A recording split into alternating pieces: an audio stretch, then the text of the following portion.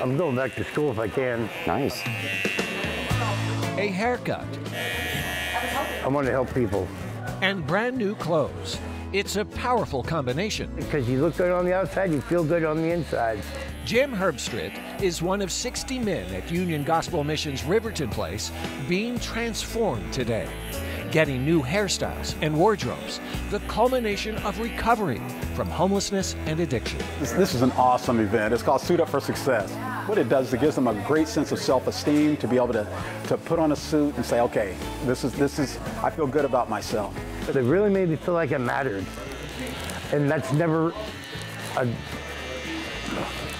it's been a long road, and I've always been on the outside, and they let me know that I wasn't on the outside, that I'm part of something. Jim gets a sharp-looking haircut from Jordan Ross. It's an honor for me, and it's a privilege to be able to give back. I like it.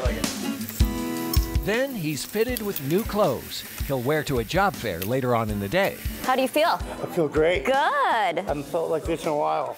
Darcy Camden and her team at Styled Seattle gather information about each man, making sure the clothes are a fit for their career goals and for them. We also asked them to describe themselves in 3 words, which this is just really powerful.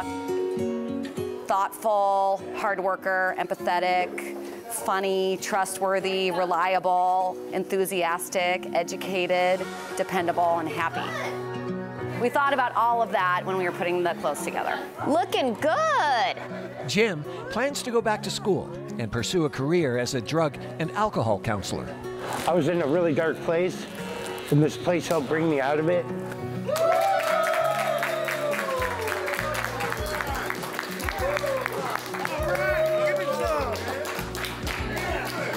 I love you, brother. Love you too, man. Maybe clothes don't make the man. Maybe it's what's inside that counts.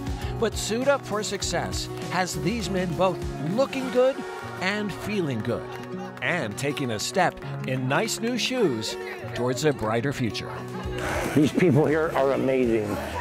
They change lives. This place is a miracle factory. It really is.